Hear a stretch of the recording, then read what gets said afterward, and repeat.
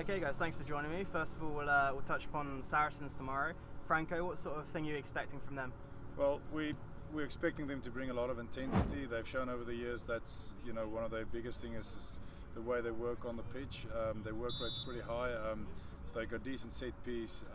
They've got great attacking options. So it's going to be a tough encounter tomorrow. Definitely. Also, one eye on the Rugby World Cup final, Ruan.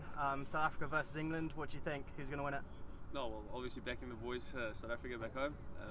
It's quite funny being in England and supporting the Boks. It's going to be an incredible final, a good final. Looking forward to it, and go Bokke. Do we have a scoreline prediction from you, Franco?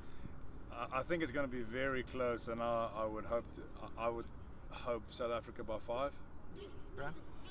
I think it's going to be even closer than that. I think it's going to be maybe 2 points in the game. Okay, cameras off now, boys. So England are winning this one, yeah? No,